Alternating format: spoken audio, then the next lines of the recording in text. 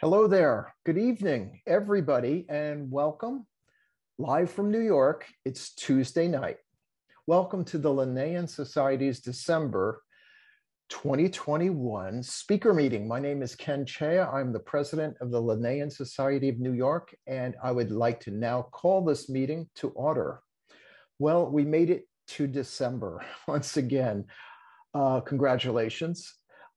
Our winter visitors, the ruddy ducks, the northern shovelers, hooded mergansers have all returned to our local waterways. There are white-throated sparrows everywhere, fox sparrows, one of my favorites. I love the fox sparrows.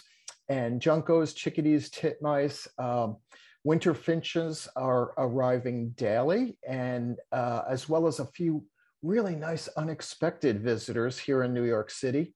We are seeing western tanagers, a gray kingbird, a drake king eider, and a Henslow sparrow all continue to be seen in various parks in New York City.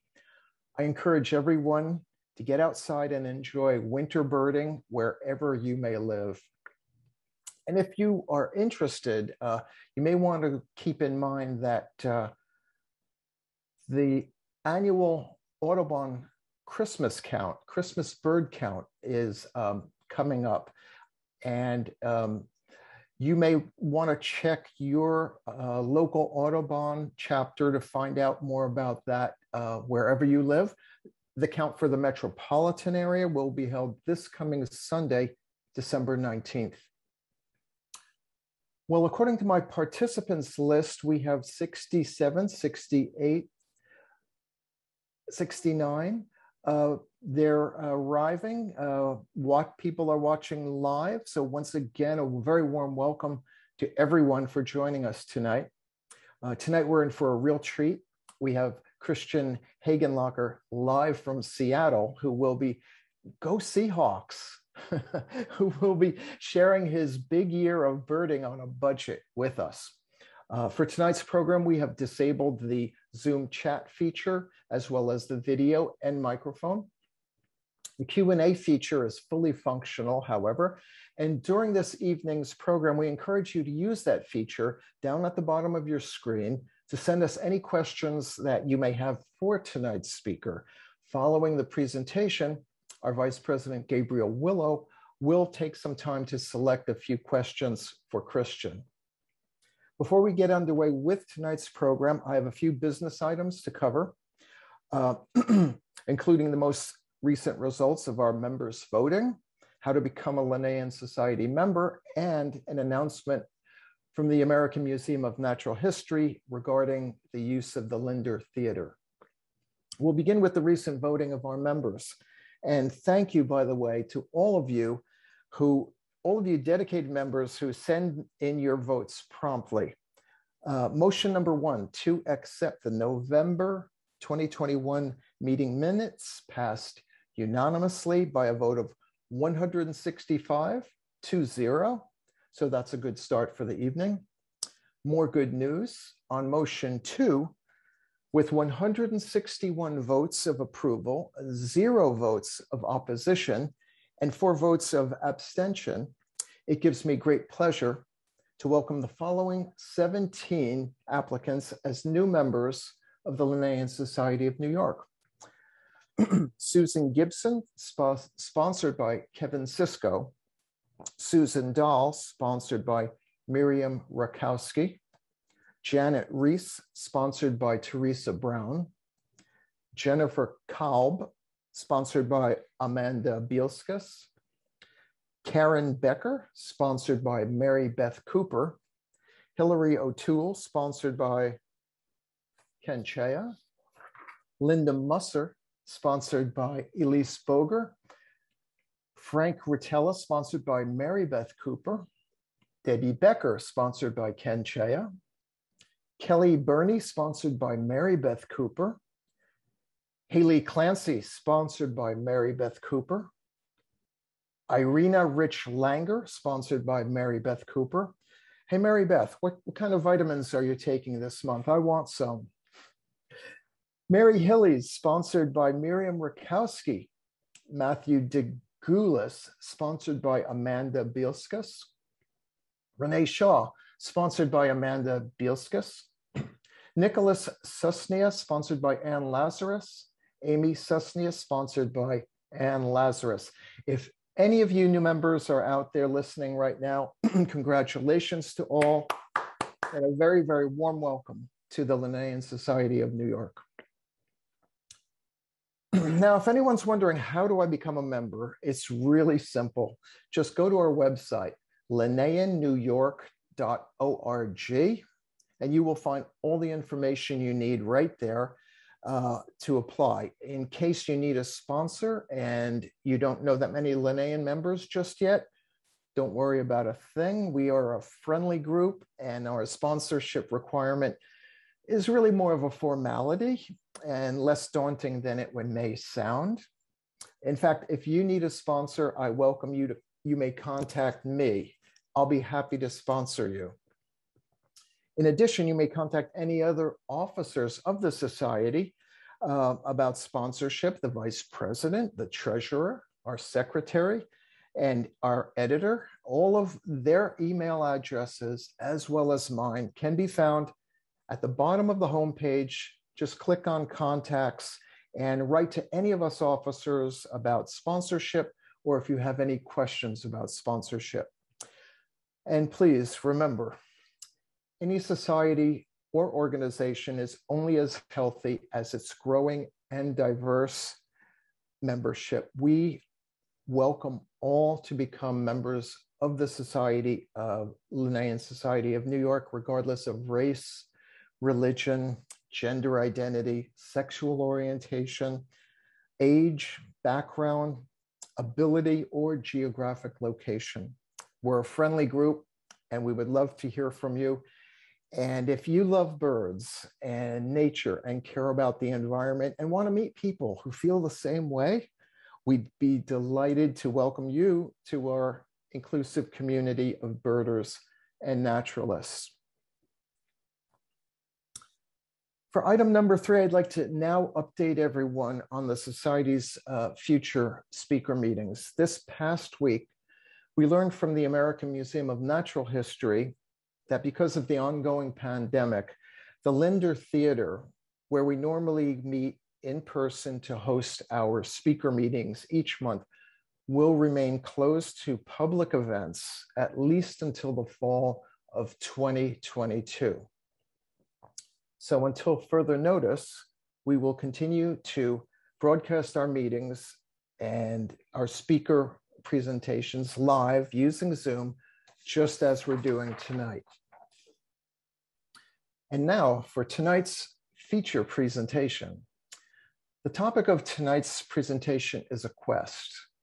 Tonight, Christian Hagenlocher will take us on a journey, his journey, while living out of his Subaru Outback and cutting corners to save money to some of the most remote areas of this continent in search of wild birds. From the remote island of Attu, Alaska, to Florida's dry Tortugas, Christian will share his encounters with some of the amazing birds, as well as with other birders and people he met along the way. Christian Hagenlocher's passion for birds began at an early age, when he saw a pair of peregrine falcons nesting on a building in downtown Seattle. Since then, he has read every book and field guide he could get his hands on, and his passion for birds and education has only grown.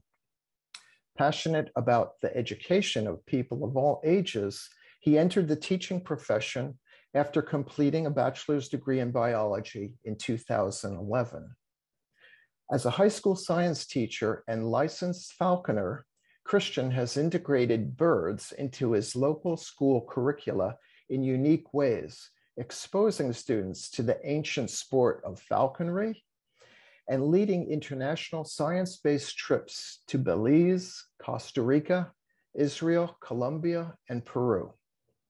In 2016, Christian became the youngest person to break the 700 mark in an ABA Big Year. His book, Falcon Freeway, A Big Year of Birding on a Budget, describes his adventures and lessons learned while living on the road and birding in the 21st century. And now it's my great pleasure to introduce Christian Hagenlocher. Good evening, everyone. So nice to be with you here tonight. Thank you for that introduction, Ken. And I'd like to start by congratulating all of the new members that were just accepted into the Linnean Society of New York. It's an exciting group to be a part of, and I'm honored to be joining you tonight and to be sharing with you my 2016 big year on a budget. I'd like to share my screen real quick, so please bear with me as we get all of the technical things out of the way. Can you guys see my slide? All good. Awesome. Thank you so much. So I'd like to start by taking you on a journey. And this journey, like most, are not short or for the faint of heart. And so this is really a personal journey for me of sharing 366 days of my life with you. And that's a challenging thing for me to do, to take what happened each day for an entire year and distill it into a book or an hour-long talk or a series of lectures that I give to different groups. So I pardon any mistakes, omissions, factual mix-ups as I continue to grow older and travel around the world birding. I'm just filling my brain with more knowledge and forgetting things that I didn't even know that I learned. And so this will be a great chance for me to discover some of the exciting things that have happened in 2016 as we revisit this year and explore the continent of North America together. So I'd like to start by just giving you a little bit of an overview. You can see kind of a mosaic of photos of different bird species. And it really was a pleasure and honor to get a snapshot of the health and biodiversity of our continent, specifically the bird life, in one calendar year. And people ask me what the most engaging or exciting thing of doing a big year was. And it was seeing an entire country, all 49 states in the lower 48, and then I visited Alaska in 1 year. So it gave me a wonderful opportunity to meet just the diverse cast of feathered friends that we share our continent with. I'd like to start just by giving a little bit of a biography to me. I have grown up loving birds. Both grandmothers were very influential in my development as a birder and as a naturalist. My parents encouraged me to be different and to march to the beat of my own drum. And so I made friends very easily as I moved around the country as the son of a military pilot. And everywhere I went, everywhere we moved, there were birds. And so I grew up looking for birds from the beaches of South Padre Island as a toddler to the beaches of Port Ludlow, Washington in Seattle, where I currently live. My childhood was formed by lots of different stories. So I absorbed any bird knowledge that I could get from reading stories from Roger Tory Peterson and James Fisher's book, Wild America, to Ken Kaufman's Kingbird Highway, which inspired me to do my own big year. The book, The Big Year by Mark Obmasic, was influential also, and that was eventually turned into a Hollywood movie, which made me even more interested in birding and has spread the concept of doing a big year far and wide on the Hollywood screen. And then, believe it or not, I'm one of those kids who read field guides cover to cover.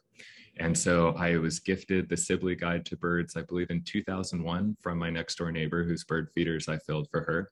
And she was an older woman, but she loved the birds. And her gift of this field guide to me allowed me to thumb through it and look at all of the diverse birds, their range maps. And I was super fascinated by all of the birds that lived in the remote corners of the continent and had very specific ranges or were only found kind of on the fringes of the continent. And I always wondered what it would be like to travel to these areas and not just see the bird, but see what those places were like. And so that was the underlying spark that got me interested in big year birding. So currently, I'm living my dream, just teaching here in Seattle, Washington. I teach 7th grade science and then have a mechanics of flight elective class that I love teaching, and also a digital photography class. I was recently married, and so I'm enjoying owning a home and living with my wife. and I'm still a licensed falconer. I've been training a hybrid Merlin crossed with a peregrine falcon over the course of the last year that I've raised from a young bird to an adult now. In my free time, I enjoy traveling and bucket listing. So I've moved on from bird listing to now checking off items on my bucket list, such as diving with manta rays at night in Hawaii, which I show you in this picture on the lower left-hand corner. I've also enjoyed traveling internationally and looking at new birds and kind of having new experiences that I've always wanted to have traveling around the world. So the journey has not stopped. In the future, I hope to continue supporting bird organizations and continuing to teach. I've also been doing some raptor research on the side, so following pet projects from observations I've made over the years and continuing to ask scientific questions and answer them with data, in particular looking at how different populations of raptors are evolving or diverging or cohabitating urban habitats with humans. You'll hear a little bit about the birding project tonight, and I'll be sharing a little bit more about my goals for advancing that in the future. I continue to be a student of photography and try to photograph birds and improve my craft as a digital wildlife photographer. And my bucket list trip that I'm still working to materialize is getting to the continent of Antarctica, which is on my bucket list as well. So I'd like to take you a step back as we start our story in 2016. And this video was produced by an optics company called Maven, who I approached for sponsorship in 2016. And so you'll hear this is kind of a promo ad for Maven, but also me telling my story as I try and get the word out and ask for support in 2016. So this was filmed in March. I was just newly minted as a big year birder. I'd only had 3 months under my belt, and you'll sense kind of the uncertainty and the hope and optimism that I have for this experience moving forward. So without further ado, we will take a look at how the birding project got started.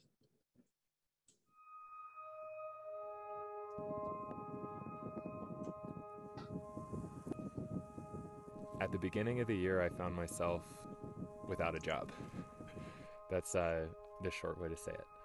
And I was on a birding trip and driving my car through the southern United States. I'd already seen some great birds, or life birds, as we birders call them, new birds that I'd never seen before. And I decided at that time that this was the point in my life that I could do a big year. A week into my journey, I met some other birders that suggested I interview birders along the way and tell their stories and share the stories of birders. I love that idea because many people do big years and the focus is about them. For me, it's not about the record, but it's about my personal growth and becoming a better birder through that process. So I focused on doing a big year that allows me to meet other people and learn about birders and birding through the lens of others instead of telling a story through just my own experience and my own viewpoints. My name is Christian Hagenlocher, and I am the Birding Project.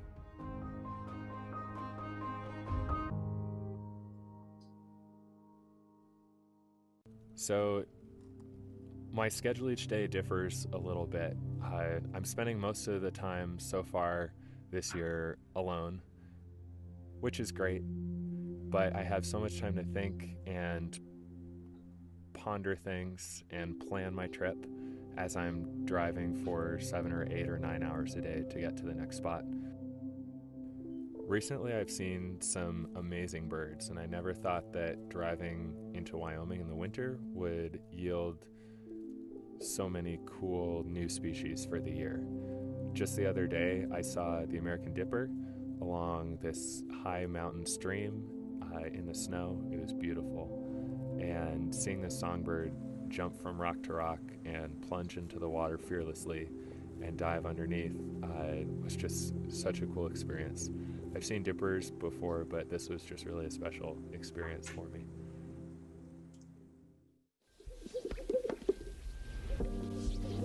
Another bird that I saw in Wyoming for the first time, it was a life bird, was the greater sage grouse. And that was just a fantastic experience. I think that currently that's my favorite bird because I had such a wonderful opportunity to view sage grouse on a lek, which is their mating ground. So I've spent several mornings before the sun comes up out in the sagebrush sea. It's just been a magical experience to watch the sky get light and watch the grouse wake up with the morning. And that really makes me happy to not just see things for myself, but be able to share that experience with others and hope that they can appreciate the magic of those moments the same way that I do. Living out of my car has been definitely an interesting experience. Each morning I wake up and I always cook oatmeal right out of the back of my car, sitting on the tailgate, and boil water for hot chocolate. I eat ramen every day. It's really cheap, and I don't mind the taste. I have a cooler in the back of my car, and I keep a half gallon of milk and some fresh fruit and sometimes meat and cheese for sandwiches. It's been really awesome to occasionally be invited out to dinner by other birders or people that I meet in the field, and it's wonderful to sit down and eat a real meal every once in a while. A lot of the areas that I travel to have not always had cellular data for me to access email or submit my eBird observations using my phone. So I regularly stop each night or each morning at local coffee shops or a McDonald's. I try and go to McDonald's because it has really cheap food, so I always try and buy something for $1 and then sit and work on my computer for a while. That allows me to upload pictures to update my blog at thebirdingproject.com and tell the stories of the amazing people that I meet and interview all across North America. I'm not quite sure how this year will unfold. I do know that I'm driven by my passion for birds and birding and sharing my love for that with other people. And I think that as long as I'm able to continue on this adventure and share my love with other people for birds and birding, I will find a way to make this work. I'm able to wake up each day and be grateful for where I'm at in my life and what I'm able to do. I know that that's what drives me. I'm expecting good each and every day and know that that can be a part of my experience. And we'll see what this year holds. It's still early. There's still lots more places to go and birds to see and people to talk to and things for me to learn.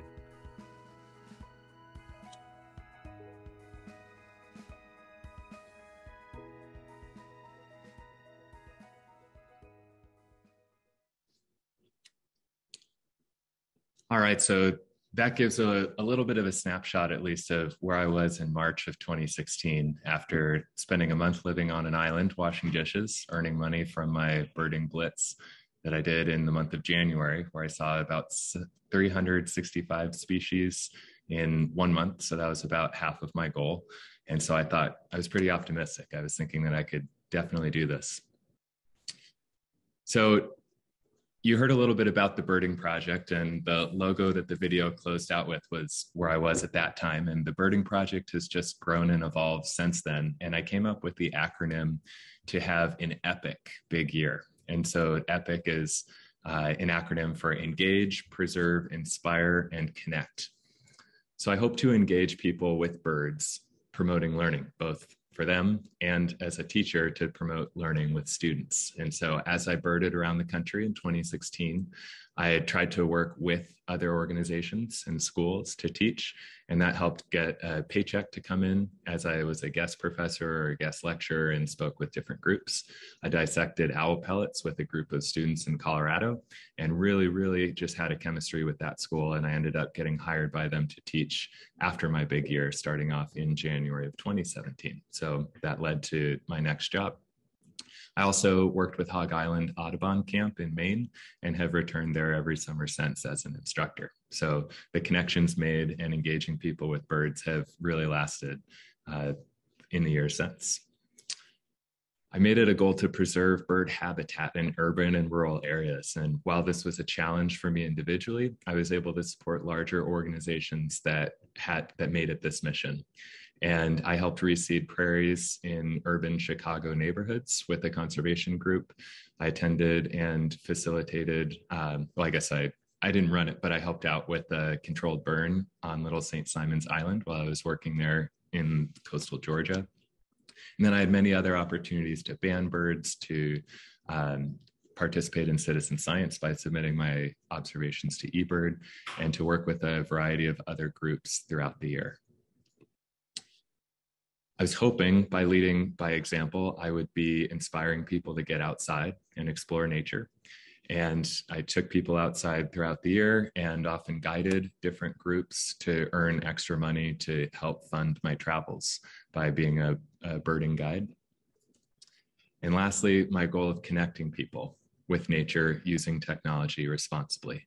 And I accomplish this in many ways, from teaching lessons on how to digiscope, taking pictures through binoculars or a spotting scope with a phone, or using different eBird and iBird apps. So using different apps online to learn and then also share citizen science. And then also through leveraging my birding project brand and promoting just my story, what I was doing, and also different organizations through social media. For example, this post I made during spring migration in May, and I wanted to raise awareness of the spring migrants that were hitting buildings in downtown cities all over the country. And so this post reached close to 9,000 people during the time that I shared that on Facebook. So it was really neat to be able to play a role in helping people learn about some of the issues that migratory birds face. So some of you might be watching this having done a big year yourself, maybe a county level big year or a state big year or even a backyard big year. Others of you may have done an ABA big year or a global big year. And some of you might not even know what a big year is. So a big year essentially is a competition, a birding competition that starts January 1st and ends on the last day of the year at midnight. And the goal is to see the highest number of bird species as possible in that calendar year in whatever given geographic area you're focusing on. And so my goal for my big year was to learn more about birds and birders, because I knew that on a budget, I couldn't control how many birds I would be able to see, and traveling to see individual rarities can get expensive really fast. So I set a reasonable goal of 700 as a secondary objective to try and see most of the birds in my bird book in 1 year.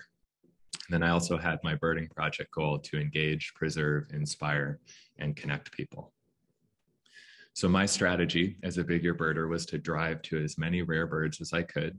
I got off to a great start in January, going after some of the higher coded birds. So the American Birding Association ranks birds by abundance and assigns them codes for the ABA area. So I used that as a guide to chase birds that were vagrants or accidental occurrences within the geographic boundaries of the US and Canada.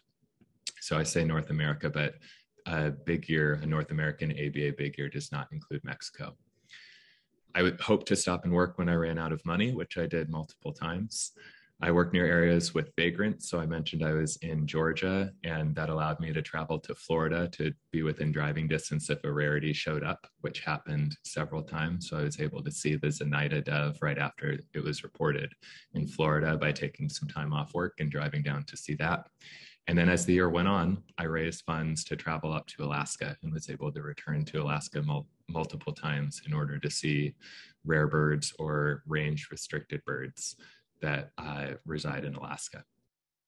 And then I tried to cut costs wherever I could by driving when it was possible, sleeping in my car, and eating cheap food.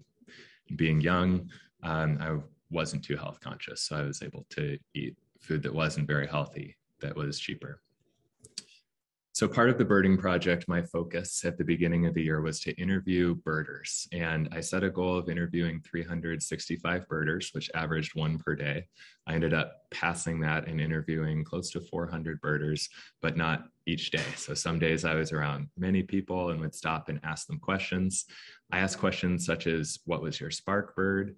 How did you get started birding? What advice would you give to young birders? What's your favorite bird? And I also just ask open-ended questions like, tell me a story about a bird that's important to you. And I recorded these responses with their permission and then photographed the hands and binoculars of each person that I spoke with. And so this kind of gave me a neat snapshot of birders in North America in that year. And I talked to people of all ages, all ethnicities, and it was just really neat to see the diversity that birding is representing, and also to see historically what that was like in 2016, and now see the increased diversity from when I did my big year to who I see and who I talk to now when I go out and go birding. So there's kind of 4 big year birders that I wanted to focus on, one being myself in my story of our budget big year in 2016. I was accompanied by Olaf Danielson, or Bradley McDonald. Not used to saying his name because he just went by Olaf. Laura Keene and John Weigel. And together, the 4 of us all attempted to do big years with different objectives, different budgets, different goals. But we ultimately ran into each other a lot. And some of those connections were harmonious and others were not, but I got along with everybody else. And so I saw the blue-footed booby with Olaf. I went to Attu with Laura and John, which is where we met. And so it was really neat to be able to have fellow friends. Everybody became my friend and comrades in our birding journey over the course of the year. There's nothing truly like a big year to bond you through shared adversity.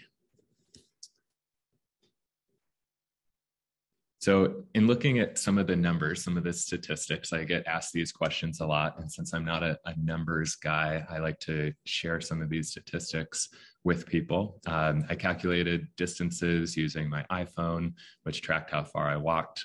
I kept a pretty meticulous spreadsheet of the birds that I photographed. Although it wasn't my goal to photograph every bird, I realized later in the year that I hadn't taken pictures of some common birds I saw earlier in the year. So that's why I didn't photograph 100% of all of the birds that I saw. I spent almost 2 months in Alaska, birded every state except Hawaii, had many oil changes, a couple times getting pulled over, no flat tires, believe it or not, with over 60,000 miles of driving, and no car accidents, and definitely no regrets. There's some other statistics that I offer in the appendix of my book as well, which I'll mention a little later.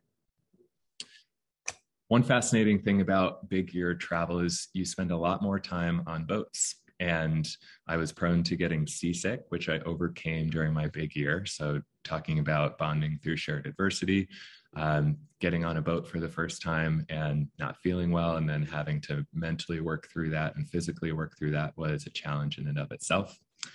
I spent about a month at sea over the course of the year, so 30 days and 20 nights spent on boats. So that difference was boat trips I took out of California or Maine, going after specific birds or going out to islands during the day. Looks like some of my text here is cut off a little bit, but I went to Canada on a repositioning cruise leaving New York City in October. I spent time also in California doing boat trips in August in California, North Carolina, July, San Diego, offshore California to the Channel Islands. In June, I spent time in Maine. May, I took a boat out to the island of Attu in Alaska. And then April, I went to the dry Tortugas. And so I've kind of chosen those separate corners of the continent to share a little bit more about with you guys tonight. As far as budget birding, I'll touch on birding on a budget in a couple different ways tonight. But the repositioning cruise that I took from Los Angeles up to Vancouver, British Columbia was a fantastic trip. There were many other birders other than me that had selected this repositioning cruise, which is a cruise that isn't fully occupied. It's where the cruise company offers really cheap tickets because they've finished one cruise and they're starting another cruise in a different port. So they need to move the boat and all of the employees and entertainers and whatever guests would like to pay to ride along from one port to another. And so the tickets were really cheap.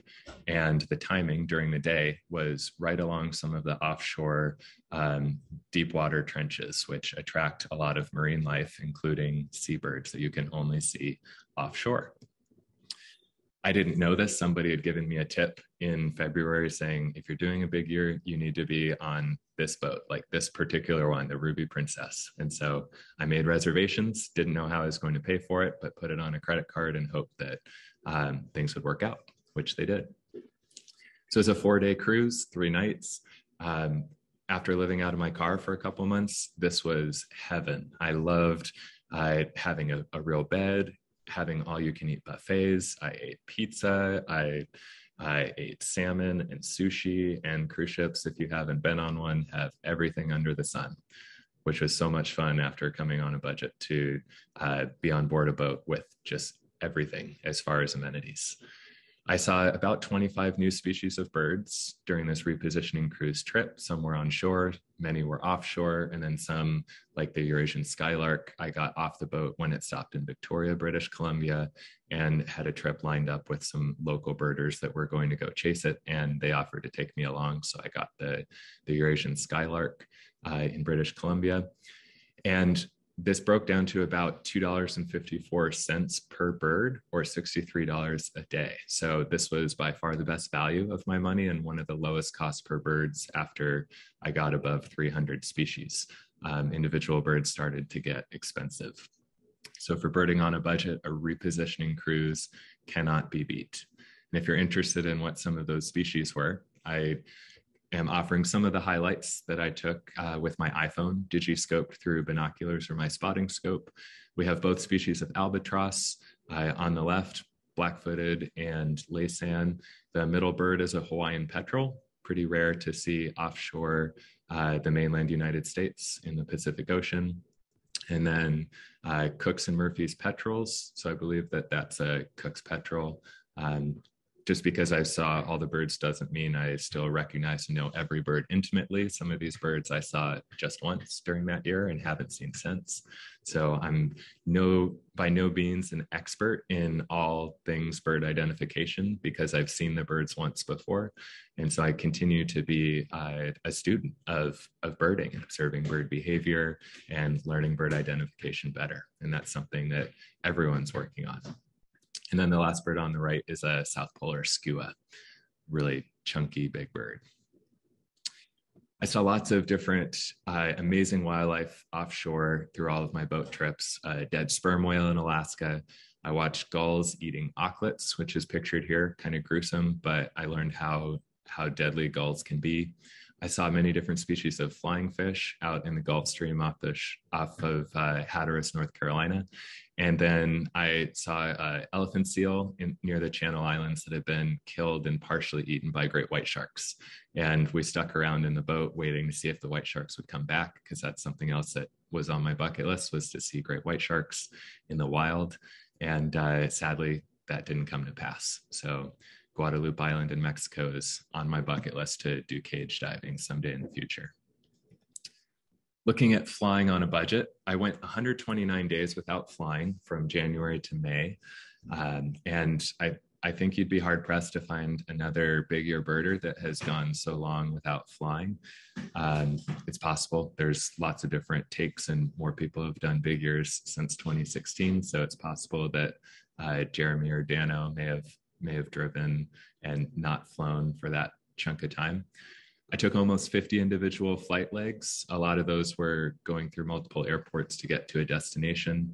My longest flight was Anchorage to Chicago. Overnight, I slept on the plane. Shortest flight was from Nome to Kotzebue, Alaska, to chase the gray-headed chickadee that had been reported, and I may have caught a glimpse of that.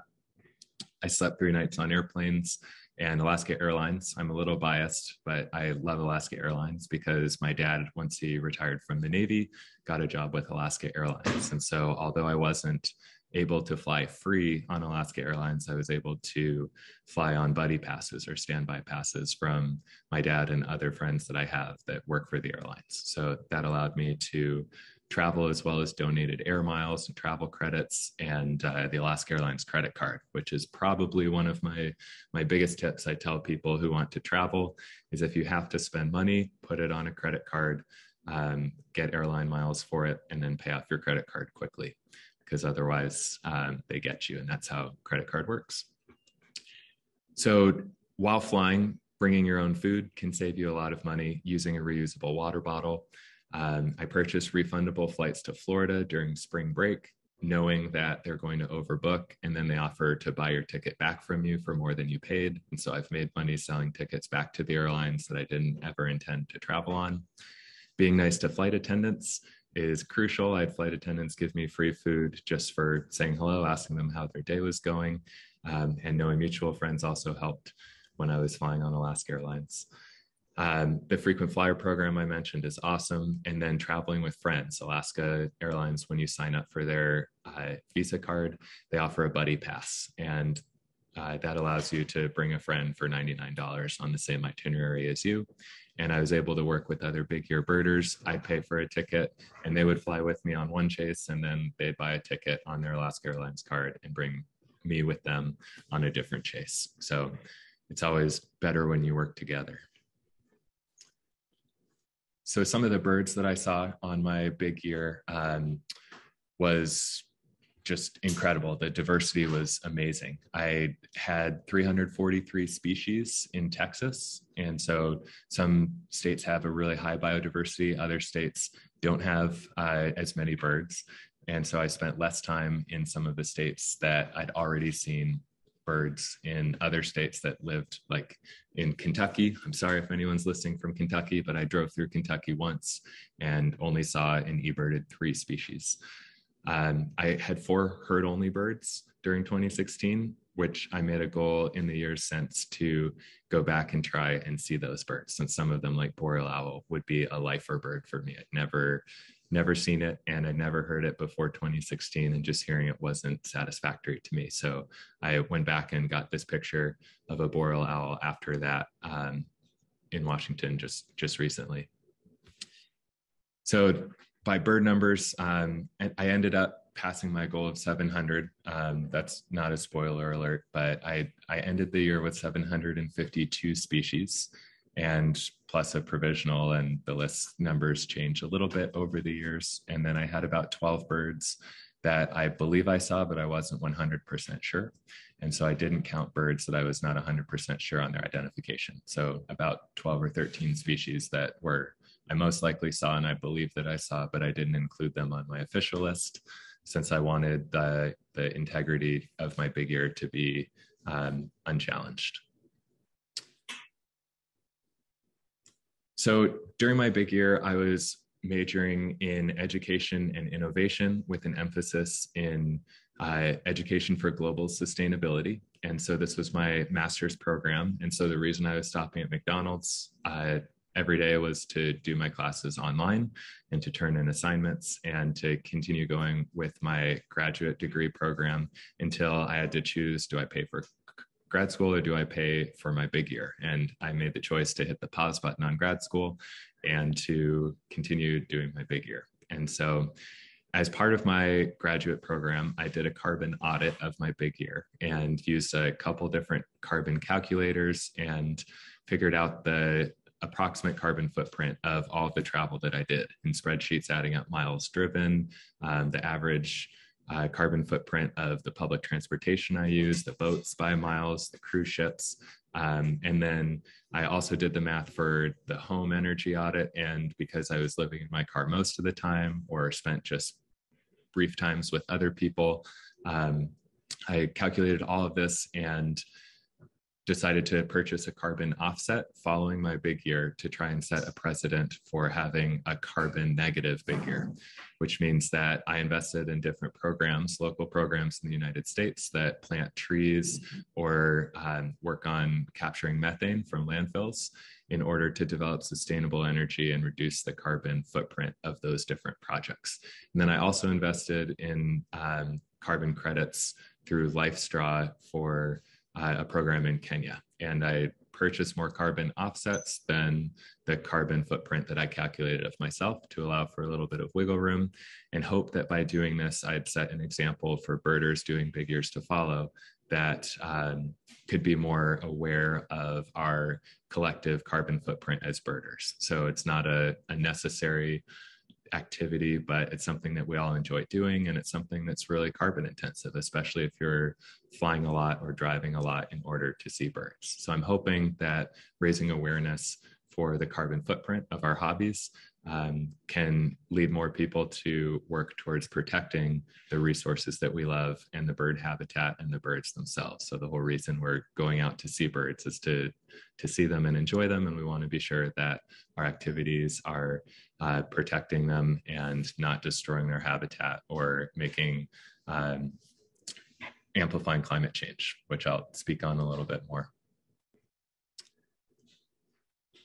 So on the note of budget birding, just taking a look at how I ate on a budget, I often shopped at discounted grocery stores that either sold damaged food or food that was about to expire. So I wasn't shopping at Whole Foods or some of the more expensive grocery stores. I tried to buy food from like Grocery Outlet or other local grocery stores that I could find.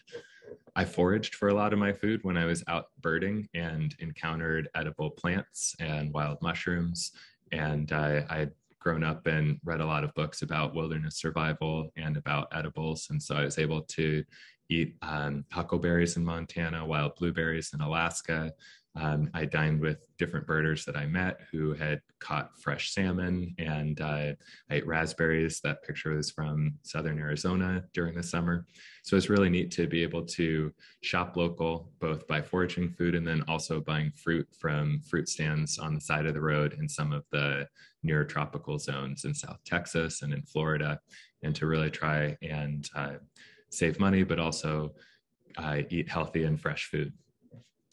I tried to use coupons. There were a number of different promotions going on, from the McDonald's Monopoly promotion, which I just happened to be in McDonald's a lot. And although I try not to eat there very often in my regular life, on my big year, that was easy, cheap, and allowed me to get access to Wi-Fi. So I won a lot of free food during the Monopoly promotion and was able to use those tickets to get more free food, which also had free food tickets on them. So it's just a nice cycle of you kind of buy into it and then you get lots of free food.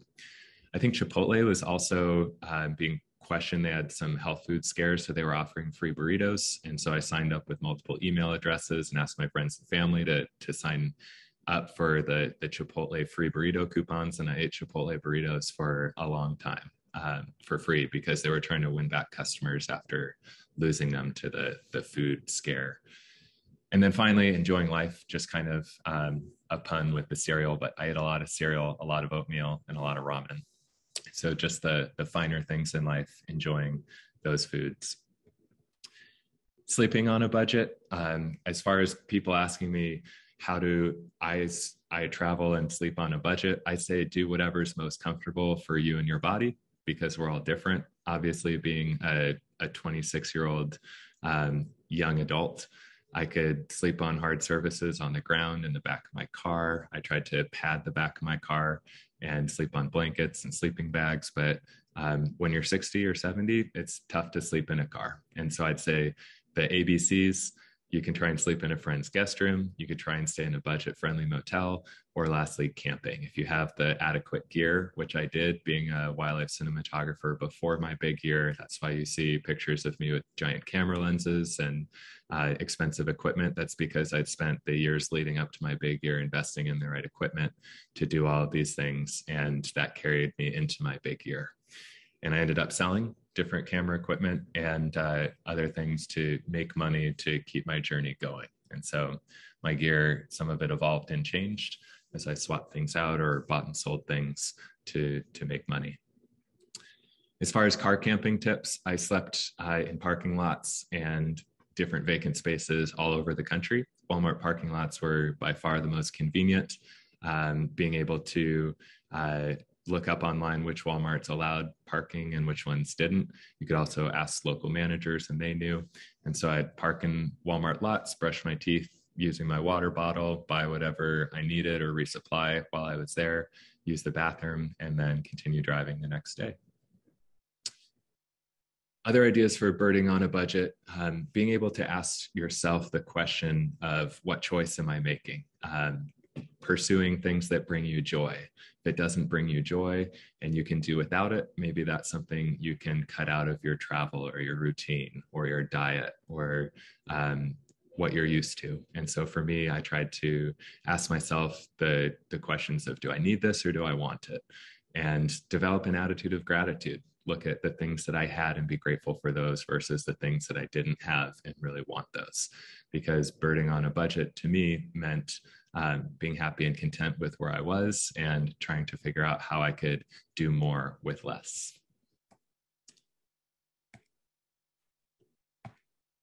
All right, so I'd like to focus just a little bit quickly on some of the places that I went. I'd love to give more attention to every place I went and their stories and birds and people I met that I'd love to tell, but we just don't have enough time for all of that tonight. So I thought I'd focus on a couple different places in Alaska. Alaska is a huge state, and I can recommend, if you go to Alaska, try and combine multiple locations, especially coming from the East Coast, which many of you listening tonight are from the East Coast. Getting to Alaska is a haul. So if you can get to Alaska, it's best to, if you're able to, combine multiple destinations. Obviously, Attu is no longer in the grasp of a lot of birders, especially if you're on a budget. They don't fly planes out there anymore, so you have to fly to the island of Adak, which is serviced by Alaska Airlines, and then take a boat for a couple of days out to the island of Attu. Gamble is also on an island on St. Lawrence Island. So Gamble is a town on the kind of northwest point of the island, so super close to Russia. On a clear day, you can actually look across and see the mountains of Russia. And then Nome's on the Seward Peninsula. And so there's lots of great birds in Alaska, fantastic habitat, amazing things to see. The boat ride from Adak to Attu is several days, 437 miles, which at just a couple miles per hour is a long kind of bumpy trip. And so I thought I'd share with you what that ride looks like.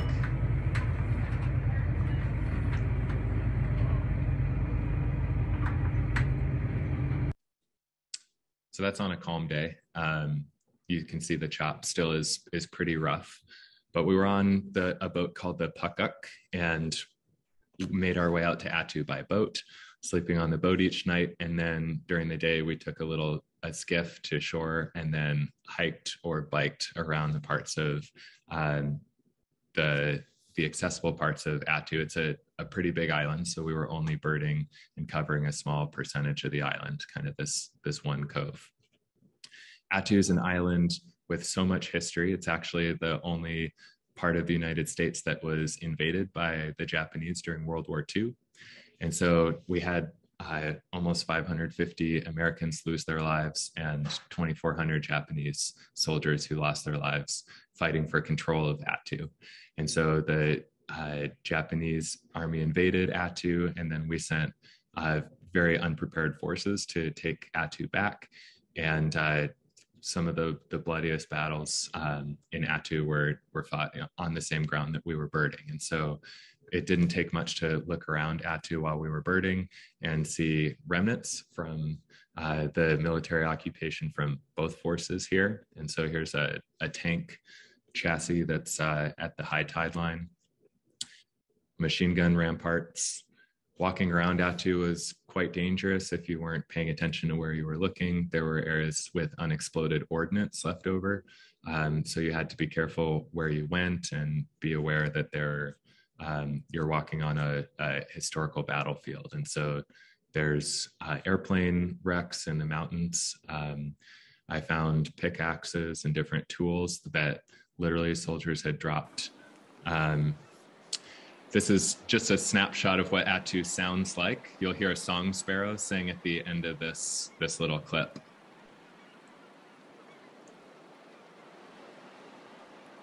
Cackling geese.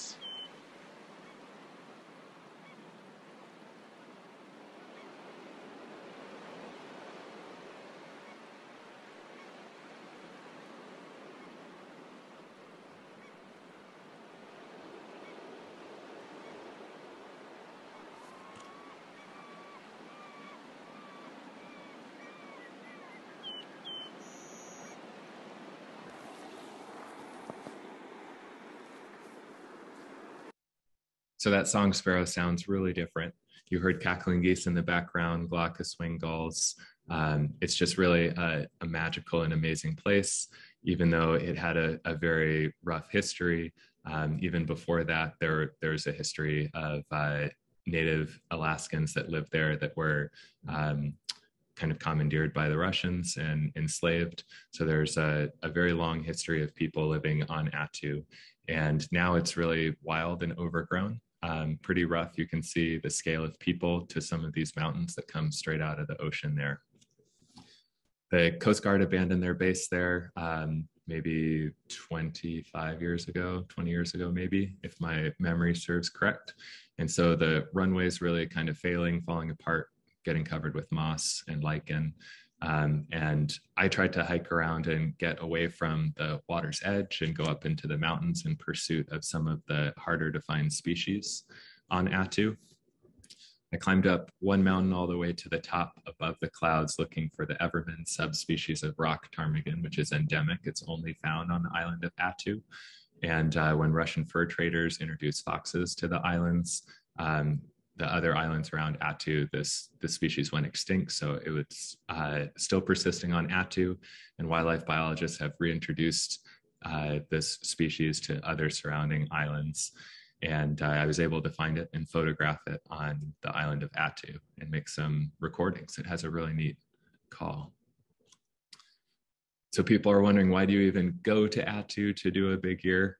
If you've seen the Big Year movie, you'll recognize that there's so many potential vagrants, rare birds from Asia that show up in Attu and then also in Western Alaska. So from the common sandpiper to the common cuckoo, things that have common in their name but are very uncommon in North America. The Siberian ruby throat in the upper right-hand corner, and our great knot and lesser sand plover. So two mega rarities, both side by side on Attu.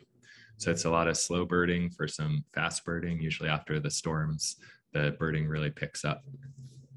There's a rich birding history on Attu. There were a couple decades where Attuers Inc., a company, led birders out there, and people would record their numbers that they saw and their names on the walls. That history is currently being lost due to the wind, the dampness, the weather, but it was really neat to see some of the names that I recognize on here from kind of the archives of birding. Benton Basham is up there. He was the president of the ABA. Sandy Comito is the real life birder portrayed by Owen Wilson in the Big Year movie, Bostic. And then you might recognize some other names here from people that you've heard or maybe are friends with in the birding community. At the end of the trip, we also added our names to the walls and our totals of the birds.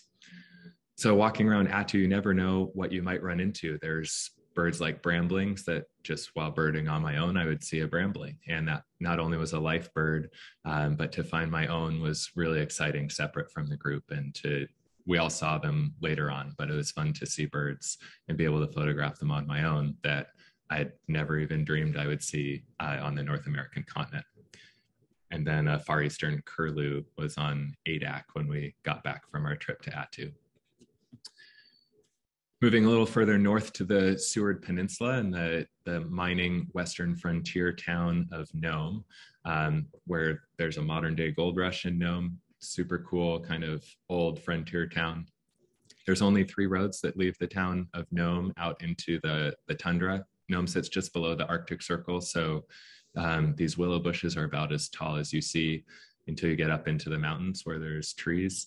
Lots of really cool birds that are only found there. Many cool animals, wolves, wolverines, grizzly bears, moose, muskox, like this one I photographed here. Birds like the Arctic warbler on the left and the eastern yellow wagtail are birds that a birder has to go to Nome to see. They don't occur anywhere else on the continent. There's many different habitats here that include kind of wet tundra ponds, saltwater lagoons. There's some boreal forest. If you drive out on one of the roads, you can see rare birds. I ran into this common ringed plover, which I'd studied and was looking at other plovers, semi-palmated plovers, and was ready to find one that was different. And I did on my big ear, which was really exciting. There's gyrfalcons nesting in Nome. So a bird that would be really rare in the lower 48 during the wintertime was common and breeding in Alaska. So that's one reason to make the investment to get up there. Birds like long-tailed duck that we usually see in their winter plumage. It's fun to see breeding in the summer. And these are birds that have never before likely seen people. And so they're very accommodating. And birds like this Sabin's gull in full breeding plumage and the long-tailed Jaeger in the top. Nome's just super biodiverse and amazing.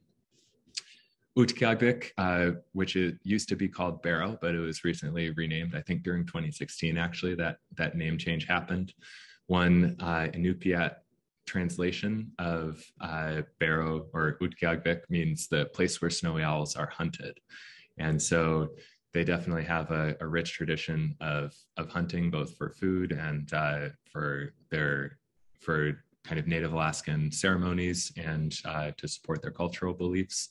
And so being at the top of the world and realizing my bucket list dream to see polar bears in the wild was super amazing. It was also disheartening to see the effects of climate change. So the sea levels have risen, the Arctic sea ice is melting, and this town literally is on the precipice of eroding into the ocean. So some of their buildings are, as you can see, not very far from that coastal erosion that's going on.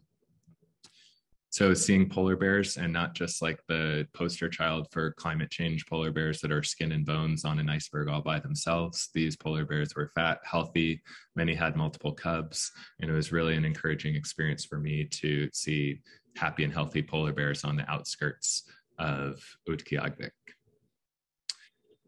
Heading to Florida, where there's countless stories, but I want to be mindful of time and leaving question time at the end of my talk tonight. I'll share just a little bit with you about the dry Tortugas, which is as far away from Utqiagvik as you can get in the ABA birding area for the American Birding Association. You have to take a high-speed catamaran ferry from Key West, Florida, and you're only about 80 miles from Cuba on Key West, where it's a national park. So Dry Tortugas National Park includes the historic Fort Jefferson. And this is a picture I borrowed from visitflorida.com, which shows an aerial view of Fort Jefferson, a Civil War era fort, which was constructed and not used much past the Civil War, but is now a historic monument. I think it's most famous for Dr. Samuel Mudd, who was captured and imprisoned there for a while. The birding history of this small island is really neat, just to see all of the migrant birds in the spring and the fall. And I went during the springtime, where all of these migrant birds would fly from the Yucatan across the Gulf of Mexico. And before they hit Florida, many of these birds would see this small green island and come down from their migration and stop here and drink fresh water from the bubbler. So we have a Cape May warbler and an indigo bunting. And as you'd bird around the fort, you would just find these birds that had fallen out of the sky and were there to rest and try and find food and get energy to continue the last leg of their migration. This is a prairie warbler, yellow-billed cuckoo.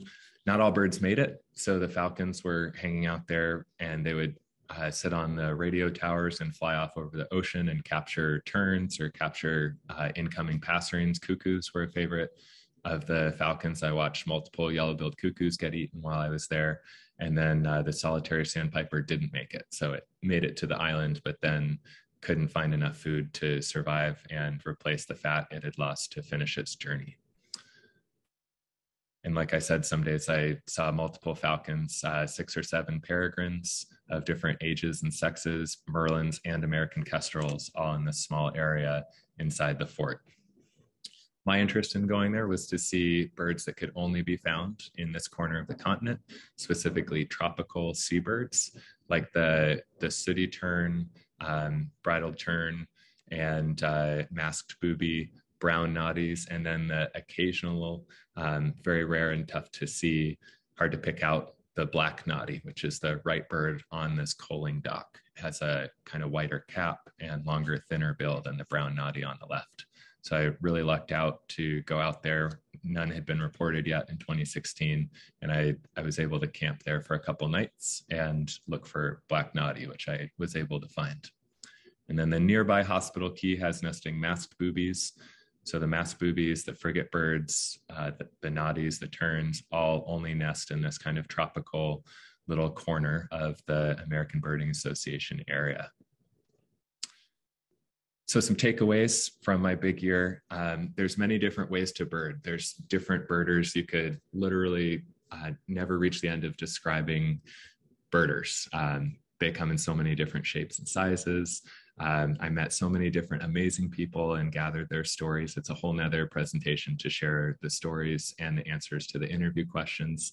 But there's just so many different ways to enjoy birds. And that's what I realized. And none of them are better than the others. They're just all different. Birding is really better done with other people. And while some of us may enjoy the isolation and the quiet time just surrounded by nature, after birding for an entire year, I had plenty of that. But I also realized that there's life and energy and excitement to be drawn from birding with other people. And everybody was a new birder once. And so having the compassion to overcome the quirks or idiosyncrasies of people that we spend a lot of time with that might be interesting or different from ourselves can really help us build that tolerance and build that sense of community with other people who love the same thing that we do, which is watching birds. This is my short time to promote my book. During my year, I wrote on my iPhone and on my computer and just kind of captured my story, since my birding project blog was largely telling other people's stories, until people that I was running into said, hey, you need to share a little bit about your story. We want to follow you and know what you're doing. And so that's when I took some of the writings that I had written and published them on my blog. And then everything that I didn't, I kind of held on to and wrote my book, Falcon Freeway, which is a tribute to Kingbird Highway. My big year was very different than Ken Kaufman's, but the highways had become freeways. My spark bird being a peregrine falcon, I thought that was a nice tribute to pay to him, and asked his permission to give him a nod in my book. And he gladly endorsed my book and was a part of my story. And as well as books that you can buy on my website, thebirdingproject.com. And I package and ship those. So I published on a budget. It's not a perfect literary work, but it is my story in most of its entirety. And my friend Andrew Gutenberg illustrated it, and he's a talented wildlife artist that I interviewed. He lives in Montana. He's younger than me. And looking at this common paraque, I was able to tell Andrew and describe these stories that I had and share with him some of my images like this one.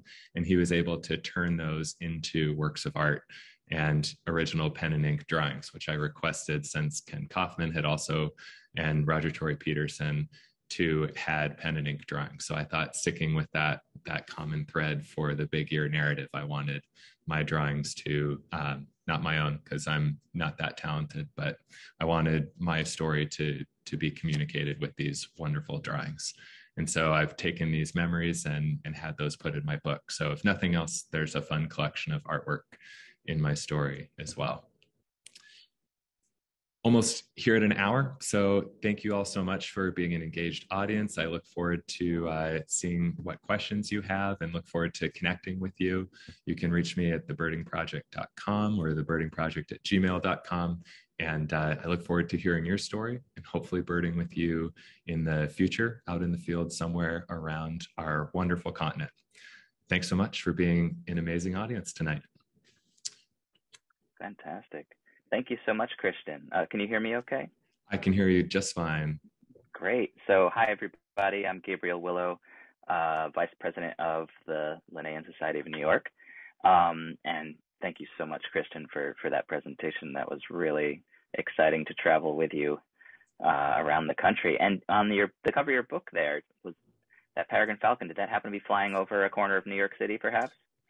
It sure did. It was important to me for the cover of my book to not be a photoshopped image. And so Patrick Cashin, who's a photographer, the Metropolitan Transit Authority, was on the top of Nag's Head Bridge, and they were banding peregrine falcons. And so the cover of my book is one of the parent falcons, likely the female, flying in and harassing them as they're banding the chicks. And so that's not photoshopped, but it's the whole book. You open it up and it's one image of that bridge in New York with the peregrine falcon. I wasn't sure which, but they nest on a bunch of bridges around the city, so I wasn't sure. I thought it might be the Verrazano or one of those, but that's a beautiful shot. So we certainly do have a lot of questions. I'll remind everybody, you can still type your questions into the Q&A. It's a little button there on the lower right of your screen, and I'm just going to go through and see what people want to know. So I'll sort of start towards the beginning of your presentation. I guess you can see the questions as well, Christian, but I'm happy to go through. So someone was curious who shot the video that was Maven, right? That was the company that did that. But yeah, who was out there following you around? Yeah, so I spent a couple of days in Wyoming meeting the crew at Maven, and I sold my Swarovski optics and used those funds to continue birding and affording food and gas and travel. And Maven sponsored me. And so they gave me optics, and they also gave me some promotional support. So I drove up there to thank them in person. This had all been arranged online. They sent me binoculars, and I met them in Wyoming at their headquarters based here in the US, and went out birding with them and met their crew. They took me out to dinner. They let me stay at their houses. And so I kind of rotated through meeting them and kind of hearing their story, and they connected with my story. And they introduced me to some sage-grouse biologists. So that's how I got onto the Lex in those big trucks. And I interviewed sage-grouse biologists. So I had one of the visual media employees at Maven who followed me around riding with me just locally in the area for a couple of days. And we went birding together, and he filmed that and produced that video to help help my story reach a broader audience. It was very professionally and polished looking though. He was good. They did a great job. Beautiful. That's yeah. Craig Okraska was his name.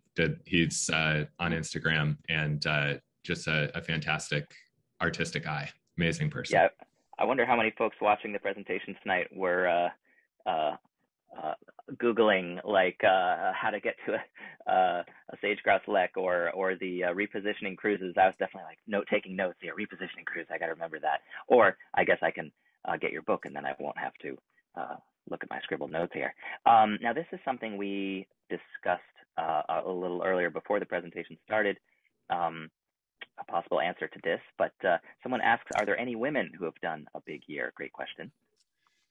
That's a fantastic question. During 26, well, I'll back up beyond.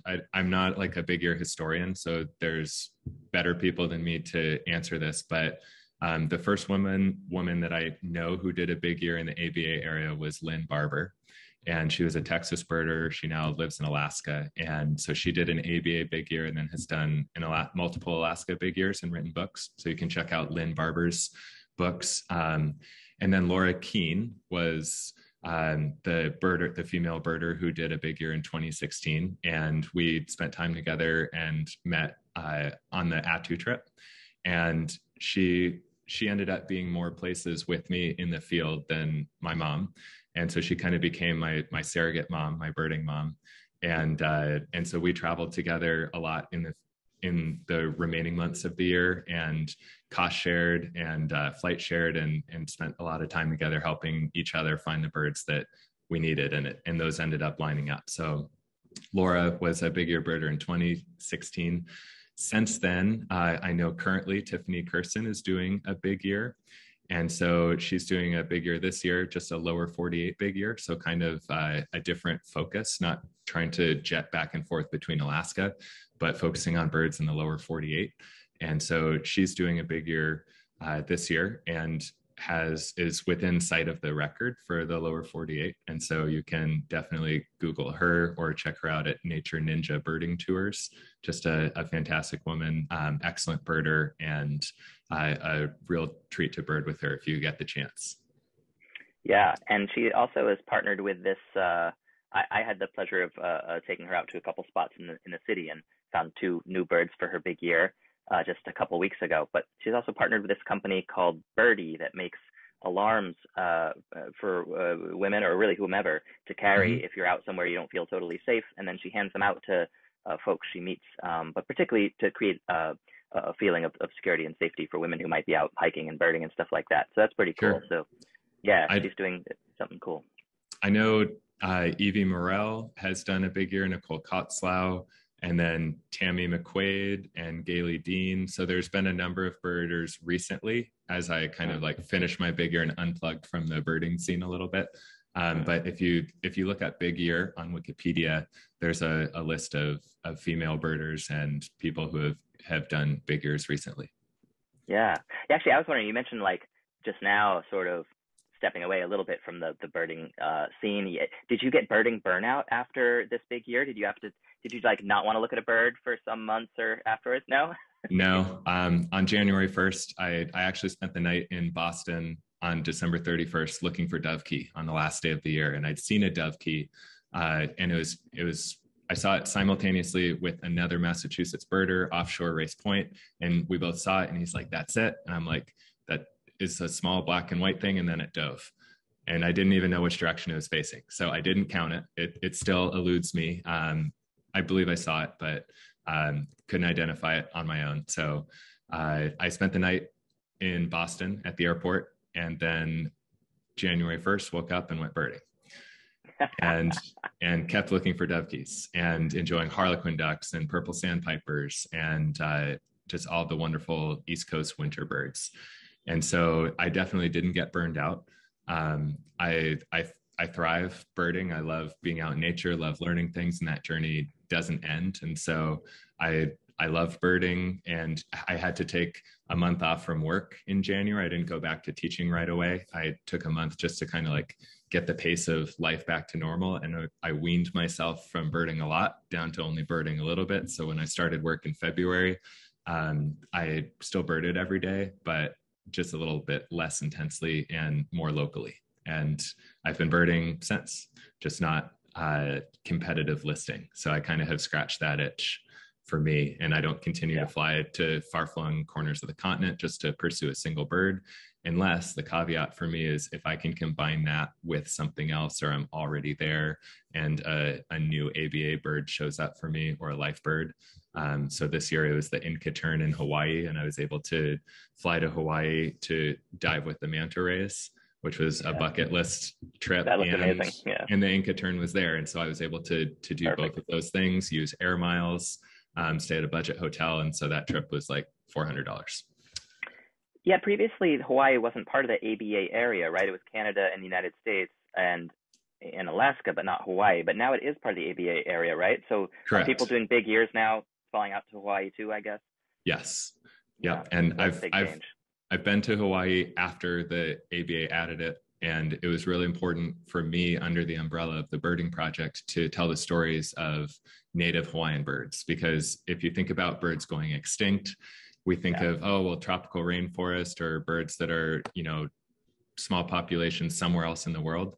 But we have one of the highest extinction rates in the world on the islands, the Hawaiian Islands, with birds being driven towards extinction due to introduced rats and mongoose and mosquitoes carrying avian malaria.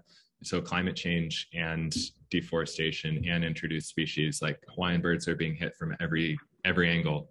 And there's lots of introduced species there, but the native birds in Hawaii are amazing. And I wanted to see them before they're gone and tell the stories of some of these birds.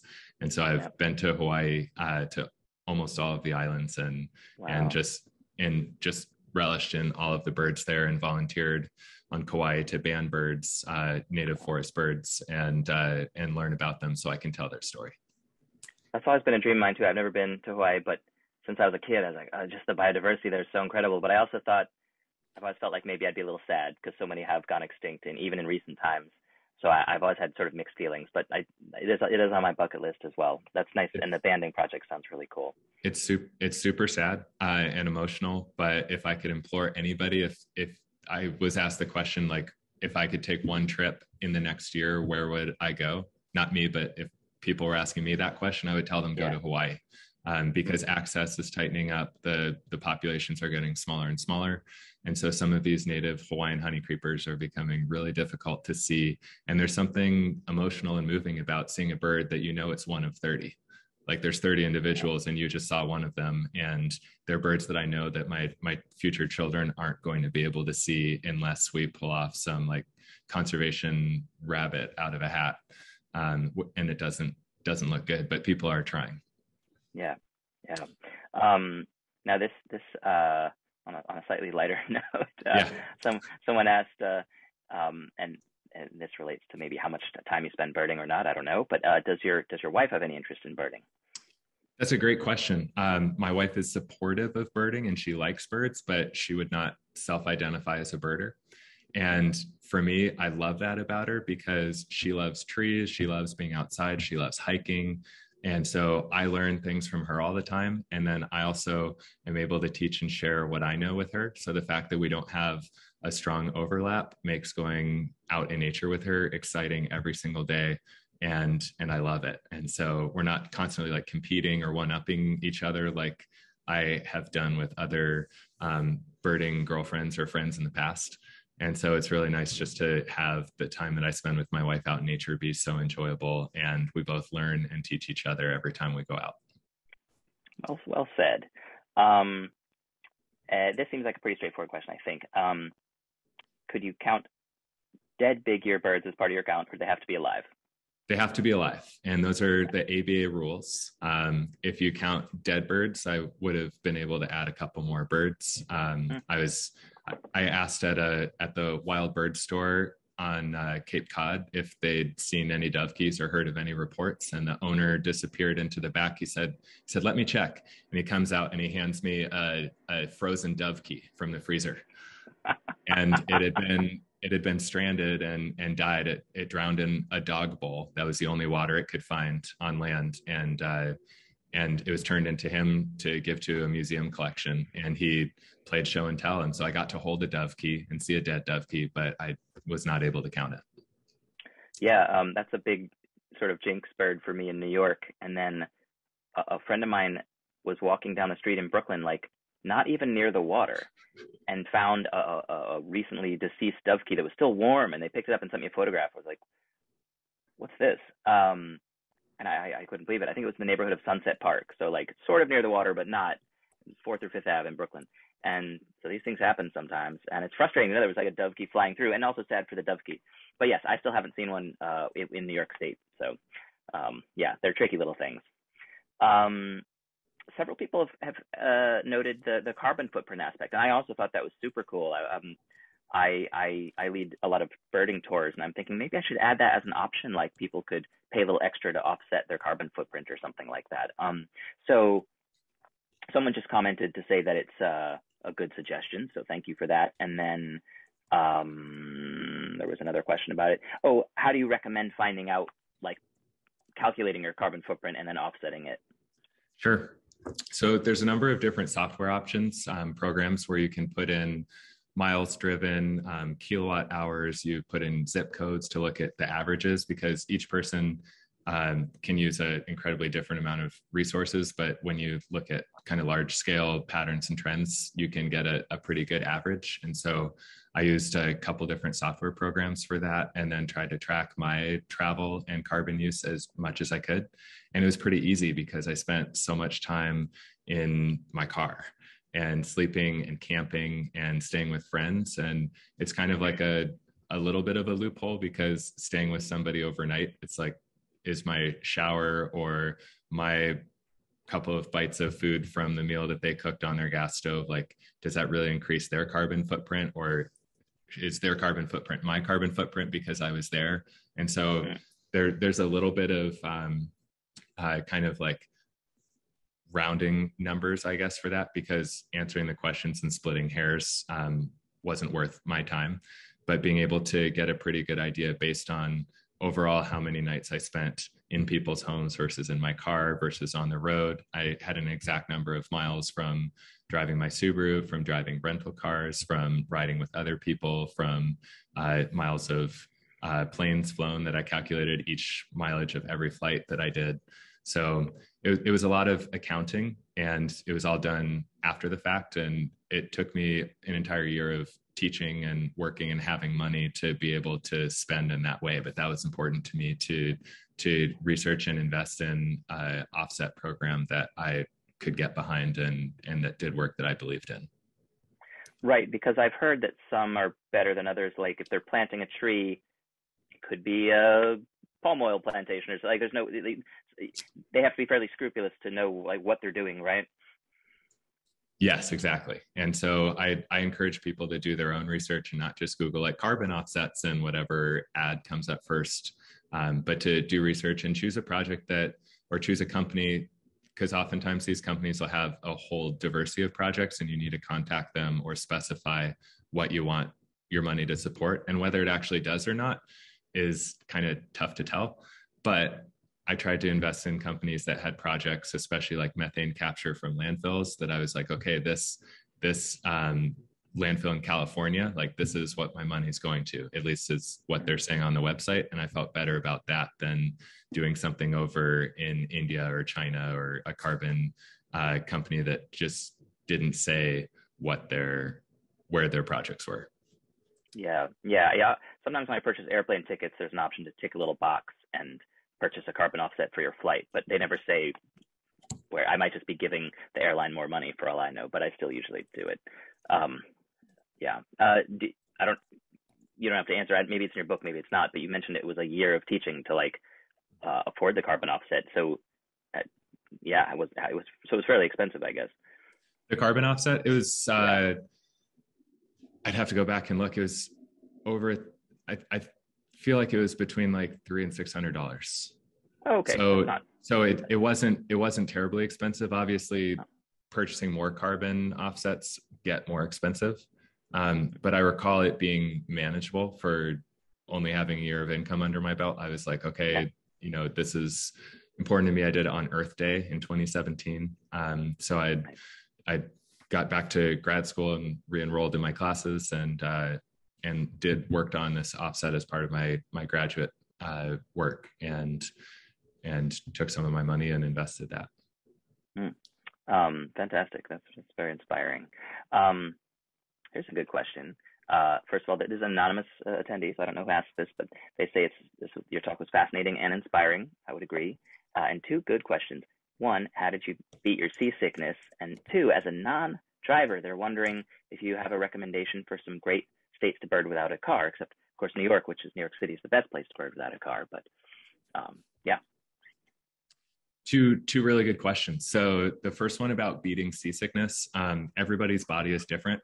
And I found that one of the qualities that my big year taught me the most and nurtured within myself was resilience and mental toughness. And I'll call it grit.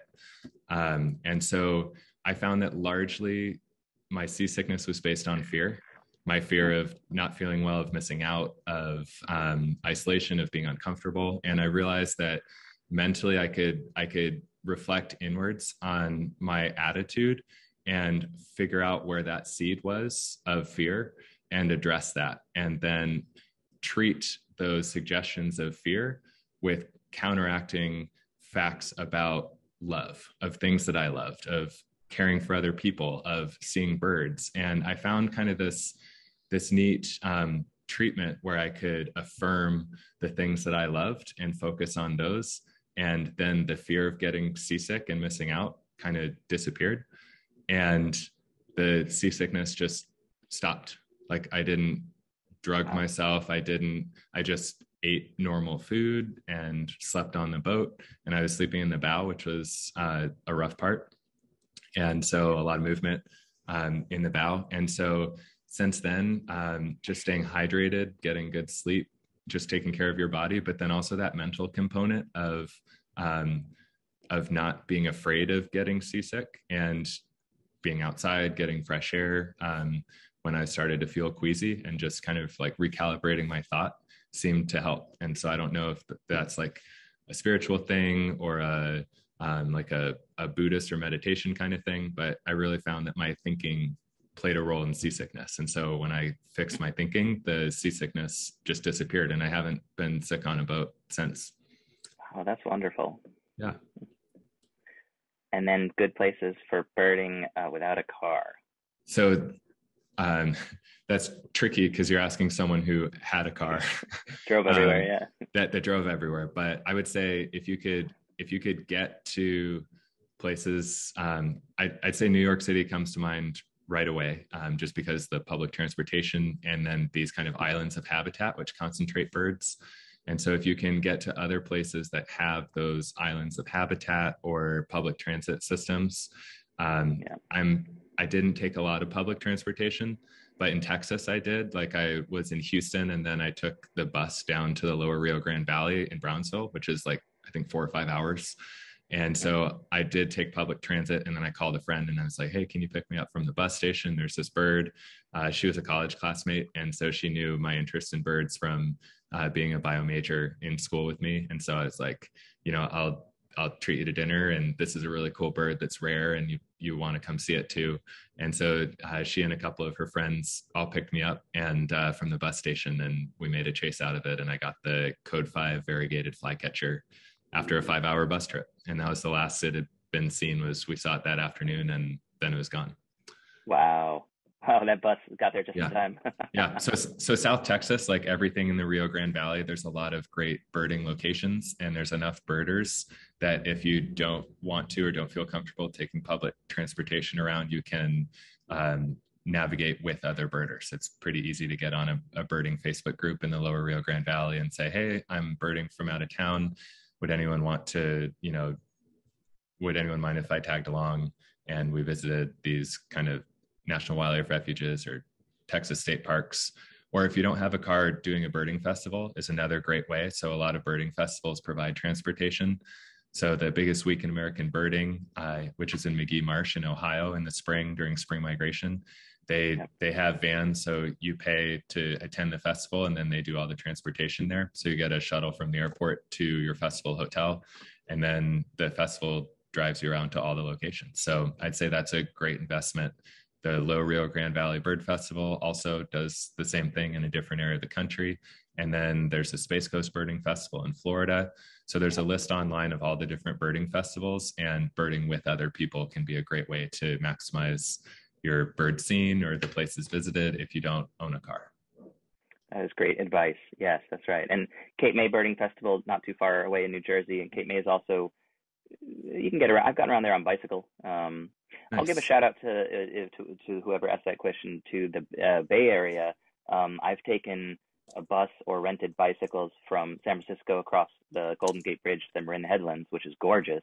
And I've had like rhinoceros auklet and wandering tattler and things, black oyster catcher and some cool stuff there on the rocks. So that's another pretty public transit friendly area in California. And of course, that's another way to keep your carbon footprint low too. So that kind of dovetails with the other questions. Let me see here. What else? This is a fun one. You've traveled far and wide, but is there a local Seattle bird or Seattle area bird which still eludes you, or one that maybe you think might turn up? So the might turn up list is what I would be most interested in. There's birds that I haven't chased in Seattle despite living here. And the swallow-tailed gull was a recent example of like a first ABA record, first record even in North America, of a bird that's normally found in the Galapagos. And I didn't chase it. And that's what I really wasn't trying to, jump on that bandwagon of like, I had to recognize after my big year ended that, I held a record, but I didn't want to invest the time and money and resources into keeping that record or like continuing to be an ABA lister and keep my list current, because that just means chasing a lot of stuff that shows up. So I kind of broke myself of that habit really quickly by not chasing the low-hanging fruit or the easy birds or birds that I really wanted to see, I'd rather go to the Galapagos and see swallow-tailed gull. So even though it was in my own backyard, despite I was living and working in Colorado, so it wasn't like a 15-minute drive down the street like it would be for me now. It was a get on a plane and go home kind of chase, but it just wasn't important enough for me to see that. So the short answer is no. There's no regularly occurring birds in Washington that I haven't seen. There's birds I haven't seen super well that I'd love to see again. And there's, of course, vagrants, like we've had a couple emperor geese in Washington this winter, which I've seen multiple times in Alaska, but that's a bird that it showed up like 20 minutes from home. And I was like, hey, I'll go see if I could, photograph the emperor goose. And so I still bird to enjoy it, but there's really nothing new now for me that I can see close to home, unless it's a, really spectacular vagrant or something that's not planned on that shows up in Seattle. Cool. And this will have to be our last question because we're running over time here, but you mentioned photographing the emperor goose, and someone did ask, they say you took some amazing photos. How do you balance finding and watching birds with binoculars versus trying to get a good photograph of them? Sure. That's a tough call, especially when I was doing a big year and was alone a lot of the time. And so the new birds that I was seeing, some of them I'd never seen before. I just studied them in books. And so I took pictures to prove to myself that's what I saw before I'd try and prove to others. And because I was birding areas I wasn't familiar with, like seeing a Western kingbird in Virginia as a random example of like, yeah, it's a Western kingbird. I know it. I identified it. But in Virginia, that's a significant record. And so knowing when to photograph it to, support the eBird sighting was kind of a question that I pursued. And early in the year, I had professional level camera equipment from my previous job going into my big year. So I worked on a wildlife documentary for PBS on greater prairie chickens. And so I'd invested my money in that job and in that project in my own professional camera equipment. And it was simply big and clunky and hard to carry around. So I took a lot of bird pictures with that at the beginning of the year. And then as I wanted to become more nimble and was more interested in watching bird behavior, I sold that, 500 f4 image stabilized lens and my Canon body and downsized to something that was a little bit more manageable to carry and document kind of the birds as I saw them. So all the photographs in my presentation are my own, unless otherwise noted. And I love bird photography. I found that that's the way I can share the birds that I see with others and the behavior, like those wild turkeys with their necks wrapped around each other. I'd never seen that before, and people wouldn't have believed me unless I had photos of it. And so for me, it's a great way to study what you see through binoculars. So I often look at a bird through binoculars to keep that habit of studying the field marks, of getting the general impression of the size and the shape of the bird. And then after I get a look at it, I raise my camera because you can spend a long time looking through a camera, trying to get the focus right, trying to get the exposure right, the shutter speed, and then the bird's gone. And then you don't have a picture and you didn't really see it very well because you're looking through a camera. So I try and look at the bird first and then photograph it. And then if the bird's behavior allows it and it's a good setting, I try and adjust the angle to get better light or compose my shot versus just kind of a documentary shot of the bird. Cool. And folks you're still keeping your blog updated and folks can follow along on your website? I would say no. The birding project has been in hibernation for a while. So I've updated like the sales end of the website and some of the products that I've seen or enjoyed, and those are still up there, but I'm not, because writing my book took a lot of time and the editing process took a while. After I published, I was not really looking forward to, I had to write my thesis for grad school. So I did a lot of writing in a short amount of time. Yeah.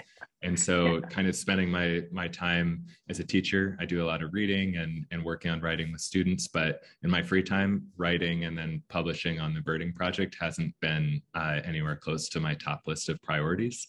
So I'm hoping in the future, I have a vision for what I'd like to get the birding project to. And that doesn't involve just me. It involves a whole team of people that want to contribute. They want a platform to write about birds, to share their stories. And so I'm really looking to build a team of people where the birding project could be self-sustaining. It's no longer like my thing with my content. but it's a platform that all birders can share their experiences and stories with. And so I'm hoping that that'll probably be a summer project when I'm not teaching and have time to focus and network and get people who are excited about contributing and carrying that on plugged in and giving them the chance to do that. Fantastic. Wow. Well, I look forward to seeing that as it emerges. And thank you so much, Christian. This was just really beautiful and inspiring, and also had a lot of practical tips, which was pretty cool. So I'm sure everybody was excited about that. And I guess if they want to learn more, they should get your book, and there's probably a whole lot more information in there. I'm certainly going to do that. So thank you so much for being with us tonight. It was my pleasure. Thanks so much, Gabriel, for hosting this, and for the Linnaean Society of New York for inviting me. I sure appreciate it. Yes, and Ken's going to say a few words. Wow. Thank you so much, Christian. That was a fantastic, really excellent presentation. You certainly covered a lot of territory, both literally and figuratively. And I just want to thank you for all you do as an educator to encourage and challenge others to engage with and study nature. Good for you. Kudos. I hope that everyone enjoyed tonight's presentation and that you will return next month when we will present Michael Overstegen and the importance of photography and conservation. Until then, my very best wishes to you and yours for a wonderful, warm, joyous, birdie holiday season, and get out there and keep up the winter birding. Stay healthy, stay active, stay positive, and cheers to everyone and a very good night.